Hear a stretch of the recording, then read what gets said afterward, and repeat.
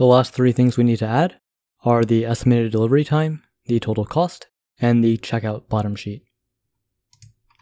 So let's focus on adding the estimated delivery time, the total cost first. Let's go to our list view, and where we define the item builder, we can do a check for if the index is less than the current user.cart.length, then we want to return the cart item because we know that that's going to be an order. Otherwise, we want to return the estimated delivery time and the total cost. So we need to add +1 to our item count. Here we're going to add a column widget. This column widget will have children. And the column widget will have 2 rows, each with 2 text fields each. So for the first row, children, and make sure to add the comma at the end, we'll have text, estimated delivery time, and then text, we'll just put 25 min. And if we look at our app and scroll to the bottom, we see that we have the estimated delivery time 25 minutes. Now we want to style the text. So style, text style, font size 20.0, font weight.w600. And we'll use the same thing for the 25 minutes, so we can copy that in. And hit save. And to separate these, all we need to do is change our row main axis alignment to main axis alignment dot space between. And in order to add some padding, we can wrap our column widget with padding and change it to edge insets.all 20.0. And that's already looking a lot better. Now for the next row, we want the total cost and the total amount of money. So let's copy this row here, and then we'll paste it right underneath. And then we'll add a size box for some spacing. Size box height 10.0. And then we'll change the text to total cost.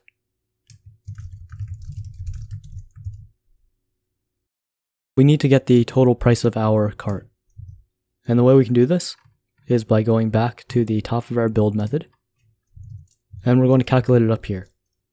Double total price equals 0.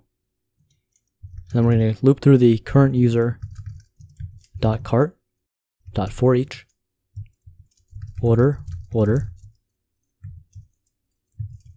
And we can use the arrow notation and just do total price plus equals order.quantity times order.food.price. And that's going to calculate the total price for all of our items in our cart. Then down here, inside the text widget, total price.toString as fixed 2. And we want to wrap this in single quotes because we want to have the $sign. So we'll escape the $sign and then use string interpolation to put the total price next to it and hit save. And lastly, we want the color of our text to be green. So we'll change the color, colors.green, and we'll set it to 700 and hit save. Now for the final part of our checkout screen, we need to add the checkout button down here.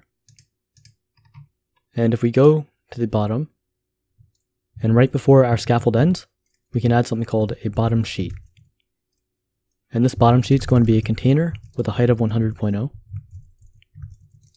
The width will be media query.ofContext.size.width, and that's going to make it span the whole entire screen. And then the color will be theme.ofContext.primaryColor. And then we'll add a decoration to add some box shadow to the top of it. Box decoration, box shadow, and then this is in an array.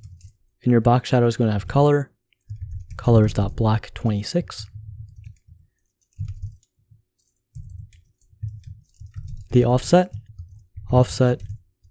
0, and then we're going to make it -1, so it goes above instead of below, because if we did 0, 2, for example, the offset would be showing the shadow down here, which is off the screen. And then blur radius, 6.0. And hit save, and we get this error because our color is outside our box decoration, and we can just move that in by holding down Option and hitting the down arrow key. And now our container has a shadow on it.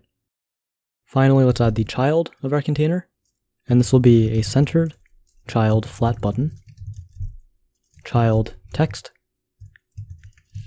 checkout, and then the style of our text widget. So style, text style, color, colors.white, and make sure to add onPressed here. Hit save, and we see that our text appeared.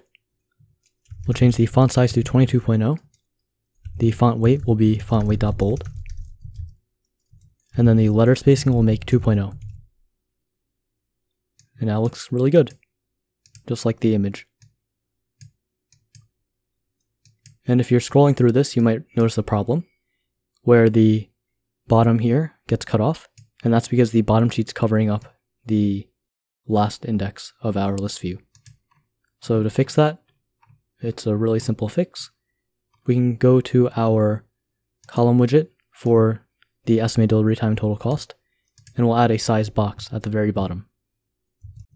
Sized box, height, and we'll make it 80.0. And hit save. Now if we scroll, we see the estimated delivery time and total cost, and it does not get blocked by our checkout button.